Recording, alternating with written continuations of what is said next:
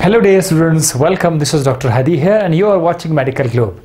Dear students, today's topic is from biochemistry, that is glycolipids. And if you want to understand, if you want to get glycolipids very easily, you must watch the video till the end. And I hope you will get. So, let's start glycolipids. Before we start glycolipids, I would like to tell you that we already discussed the phospholipids in detail, importance, types and structure. If you want to get to phospholipids, please type the word phospholipid and then give my name, followed by it. You will get my all lectures about phospholipids. So let's begin with glycolipids. Glycolipids name simply tell us that it is a kind of complex lipids, means the lipid is being combined with glyco, means carbohydrate. So if I write that carbohydrate, any sugar, whether it is derivative sugar or monosaccharide or disaccharide, any sugar, if it is linked with lipid, that will be called as glycolipid. And it is not that much simple as we see here. Glycolipids are also called as glycosphingolipids. Here we can see another word, glycolipid is there, but in between the two there is sphingo, glycosphingo. Why? Because in glycolipids there is a special alcohol called as sphingosine. What is sphingosine?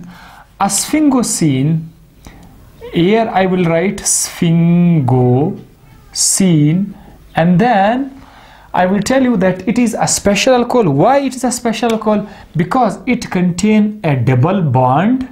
It contains a double bond between the carbon atoms, number one.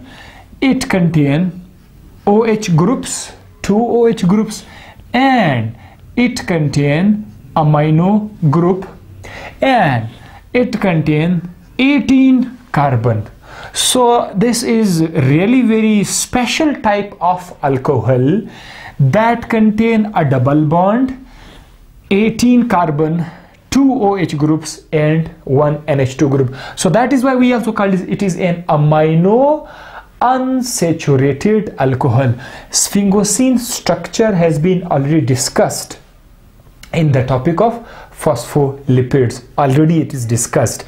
So once again I have to mention it. If you want, I will write once again the structure of sphingosine. Here you will write 1 CH3, then single bond, then you will write 12 CH2 molecules. Here you will write 12, so 12 CH2, and this is 13 carbon, 12 carbon, 13 carbon. Then you will write a double bond, and then you will write another carbon. Here you will write OH, then you will write another carbon. With this carbon at one side you will write NH2 group, and here you can write CH2OH. This is what we call a special alcohol, because there is OH groups. You can see it is alcohol. It is unsaturated because it is double, there is a double bond, and it contains it is also called amino alcohol because there is amino group present. So this is called as sphingosine, and that sphingosine is present in the glycolipids. It represents alcohol, right? So now we will come that one special thing, glycocalyx. Glycocalyx. What is glycocalyx? Most of the glycolipids serve as a glycocalyx. How? A glycocalyx is actually the part of the cell membrane. Means this is your cell, and on your cell there is a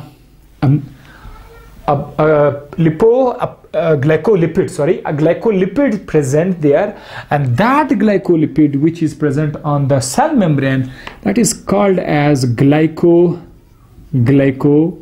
glycocalyx. And do you know what is the function of glycocalyx?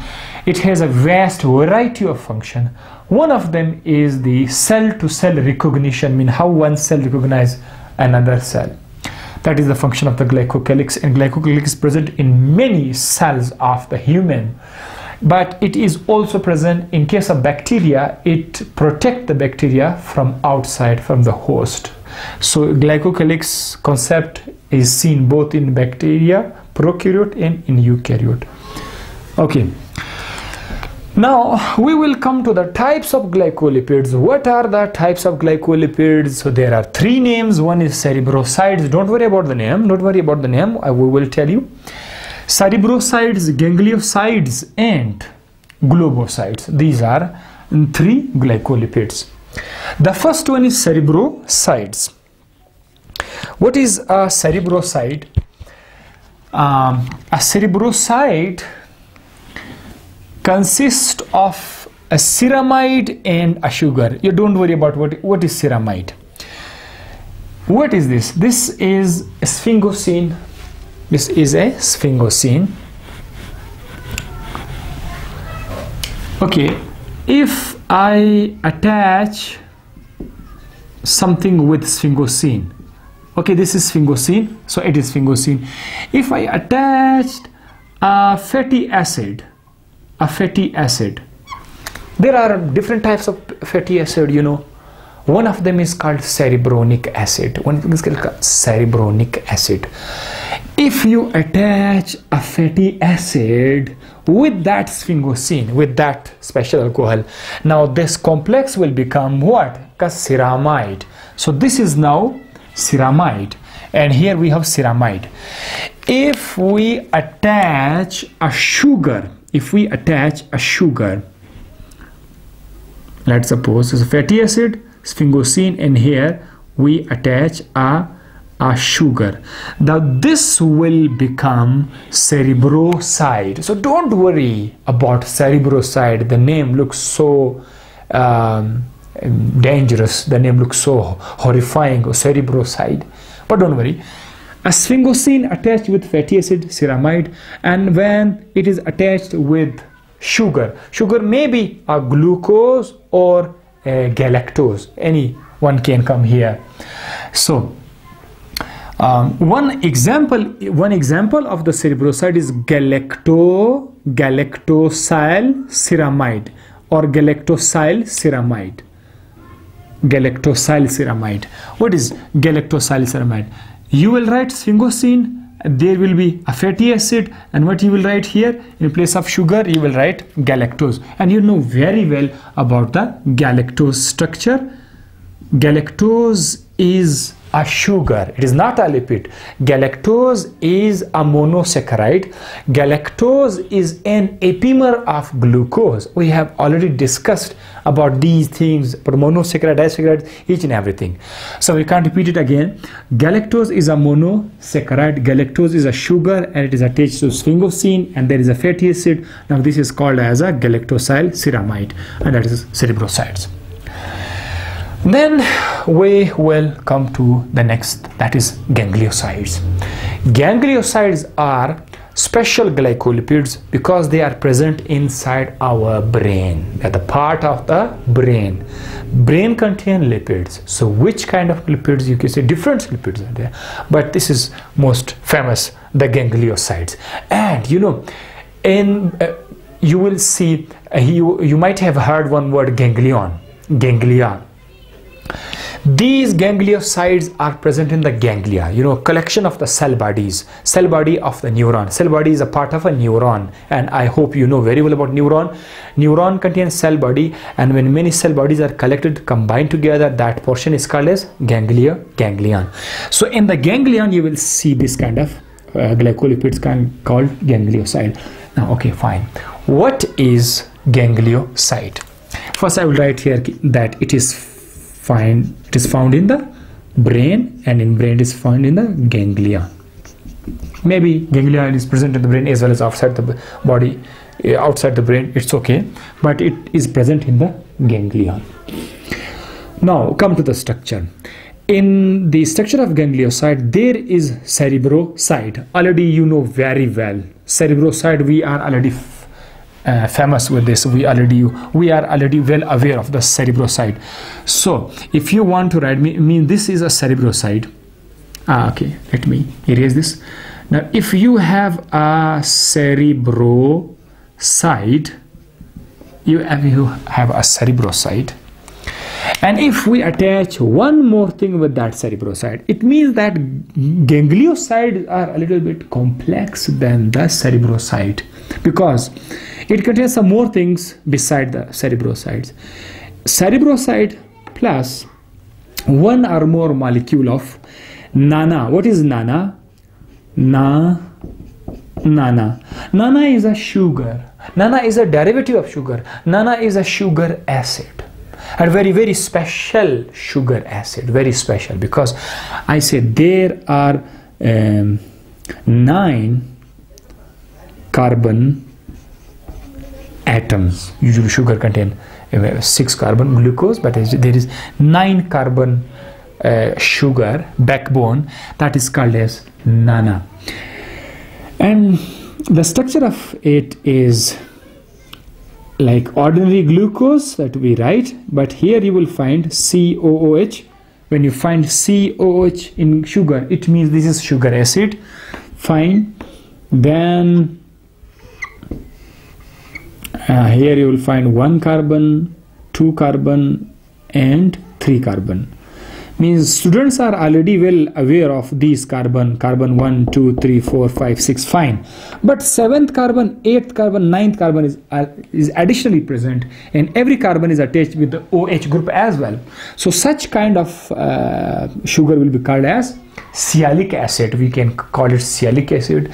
And if you call it nana, so there will be what? N-acetyl, means at some place when there is nitrogen, and at that nitrogen there is C double bond O CH3. This is called N-acetyl.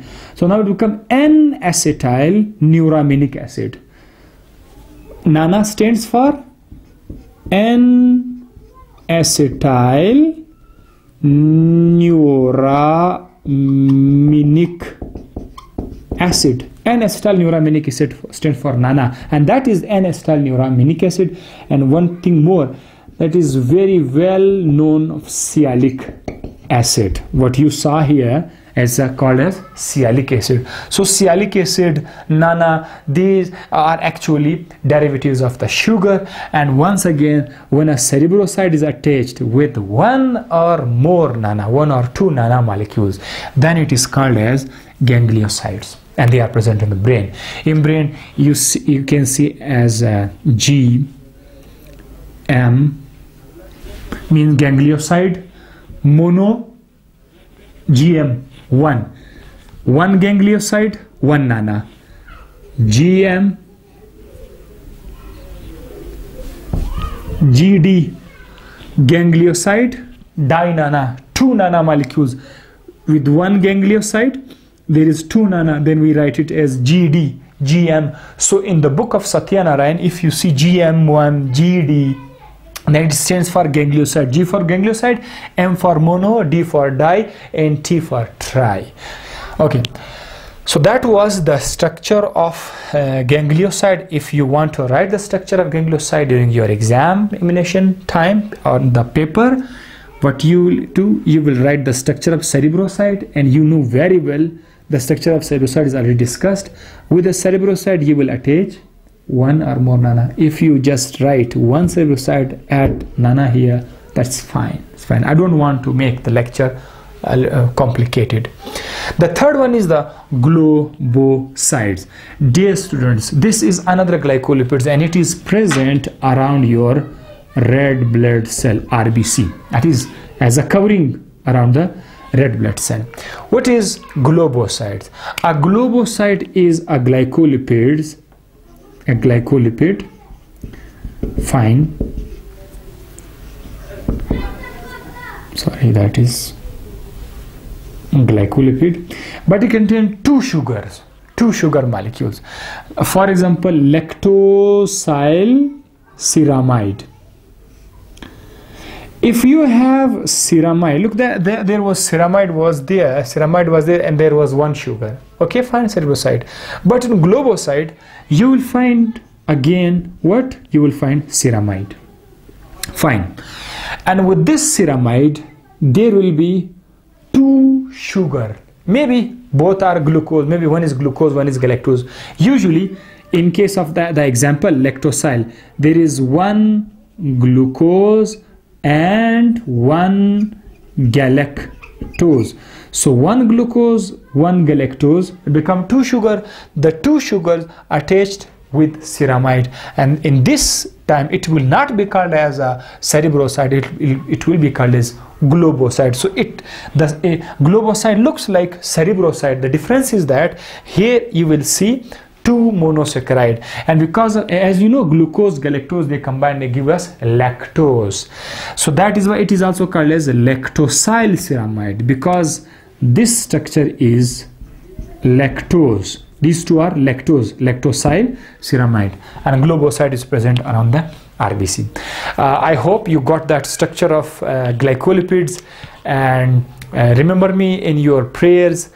Take care. And nowadays, one more thing, that this today's date is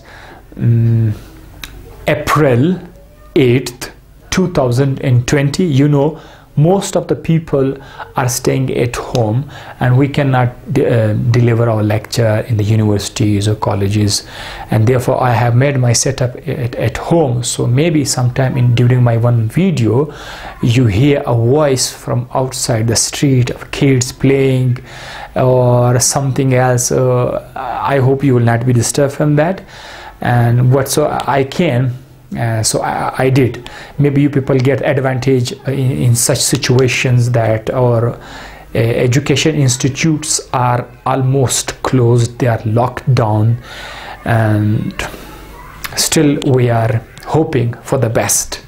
So remember me in your prayers. Thank you. Bye bye.